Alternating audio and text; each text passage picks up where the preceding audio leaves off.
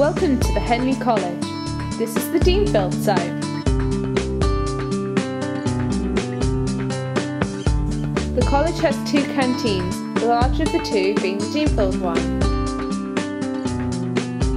The college is proud to serve two different coffee houses to appeal to students. The college is made up of two sites. The Deanfield sites hold subjects like languages, engineering, history, English, drama, music, plus many more. It's also home to the college's library. The college also has an SLC, that stands for Student Learning Centre. There are two SLCs, one at each site. The college has these so that students can do work outside of class time. The college is a smoke-free campus. Students are treated like young adults that they are and are encouraged to talk to teachers on a first-name basis. Welcome to the Rotherfield site. This site is partly made up by an old manor house.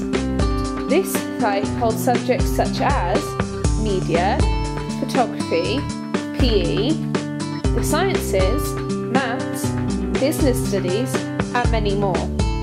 One of the extra things that the college offers is Upgrade.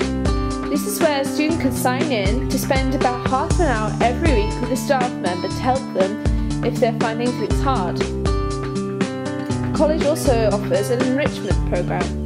This is where students can take part in other activities such as art, rowing and horse riding. With over 2,000 students coming to the Henley College every year, it just shows how what we offer appeals to students. Costa, Starbucks, Sainsbury's. We have students attending from Britain and other international countries such as China and India. The college is proud to say that they can cater for all kinds of people and hope that new students will enjoy the college as much as previous years.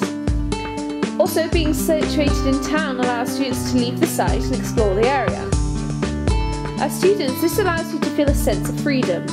Students who have left have gone to the top universities such as Oxford and Cambridge. And with a wide variety of A-level, BTEC and apprenticeship courses available, it's no wonder why people choose to learn at the Henley College. For more information, please visit the site